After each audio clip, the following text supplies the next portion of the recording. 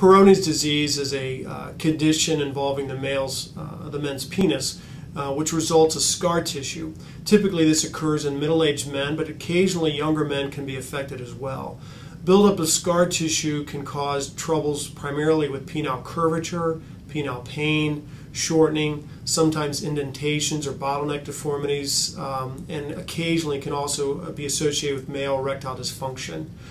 Our center specializes in the treatment and diagnosis of Peyronies disease. Occasionally we are involved with clinical trials looking at new medications, but we currently are also using a variety of oral medications, injection therapy, sometimes in combination with mechanical stretching devices, and finally also using surgical options when necessary. Peyronies disease is a common condition affecting up to 8% of male population, and almost always can be treated in some fashion when appropriate. Occasionally, sometimes this disease can improve spontaneously or on its own, and so sometimes watchful waiting is our first step, but other modalities, treatment methods are available as well.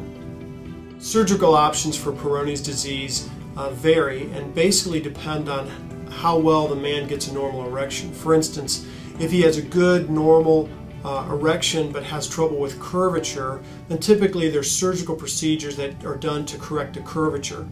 About 1/2 or 1/3 to 1/2 of men also have troubles maintaining erections in addition to the Peyronies disease. If a man has trouble maintaining erections as well as penile curvature, occasionally the use of a male penile prosthesis can be effective, as during the procedure we can correct the curvature as well as provide a basis for adequate male tumescence for sexual activity.